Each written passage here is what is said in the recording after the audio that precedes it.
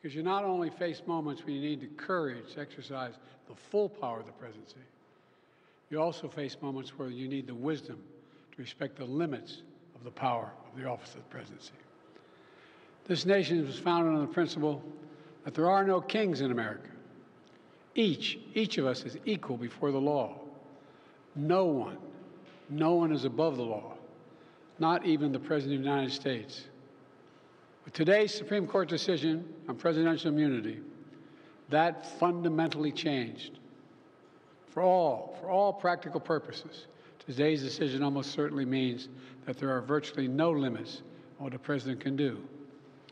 This is a fundamentally new principle, and it's a dangerous precedent, because the power of the office will no longer be constrained by the law, even including the Supreme Court of the United States. The only limits will be self-imposed by the president alone. This decision today has continued the court's attack in recent years on a wide range of long-established legal principles in our nation, from gutting voting rights and civil rights, to taking away a woman's right to choose, to today's decision that undermines the rule of law of this nation.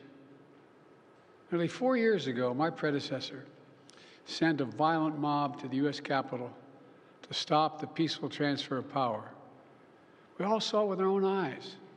We sat there and watched it happen that day. Attack on the police, the ransacking at the Capitol, a mob literally hunting down the House Speaker, Nancy Pelosi, gallows erected to hang the Vice President, Mike Pence. I think it's fair to say it's one of the darkest days in the history of America. Now the man who sent that mob to the U.S. Capitol is facing potential criminal conviction for what happened that day. And the American people deserve to have an answer in the courts before the upcoming election.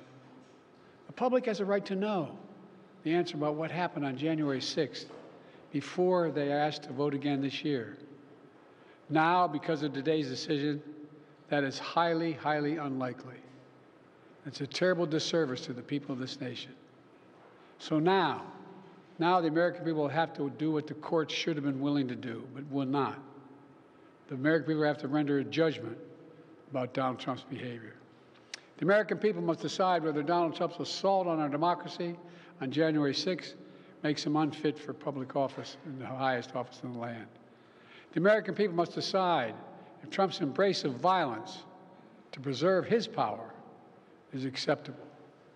Perhaps most importantly, the American people must decide if they want to entrust the president once again, the presidency, to Donald Trump, now knowing he'll be even more emboldened to do whatever he pleases whenever he wants to do it. You know, at the outset of our nation, it was the character of George Washington, our first president, to define the presidency. He believed power was limited, not absolute, and that power always resides with the people, always.